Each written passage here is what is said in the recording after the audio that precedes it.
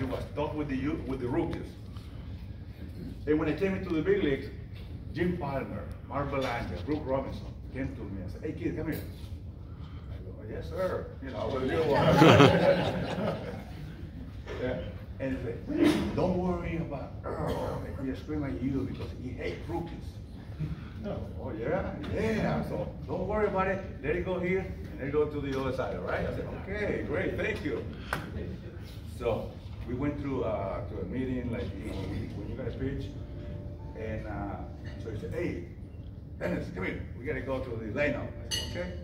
I was already shaking, man, because I heard what they told me about it. I sit down and he said, "Listen, you're gonna pitch this, everything that Rick Dempsey called you. Whatever you put down, you're gonna throw it."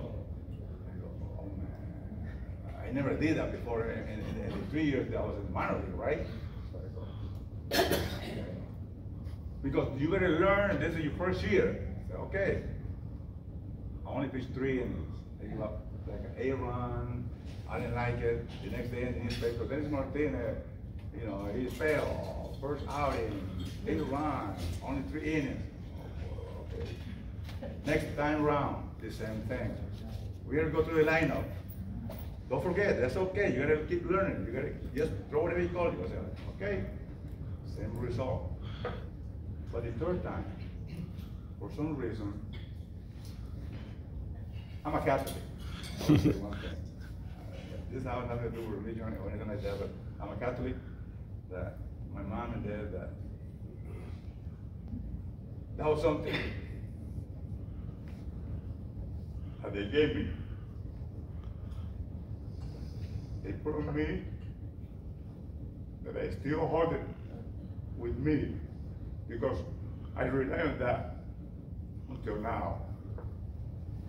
And the night before I was pitching, I said, "Okay, please God, help me. I can't pitch like this no more. Give me the courage to let him know what I feel in here." We went there, and he goes again, "Hey, don't forget, you heard it?" I said, "Earl, please, let me tell you one thing. I have the guts for some reason. I don't know where that came from. But he came out and said, 'Hey, Earl, please, do you see my number in the minor league? Last year at AAA, I won the Triple Crown.'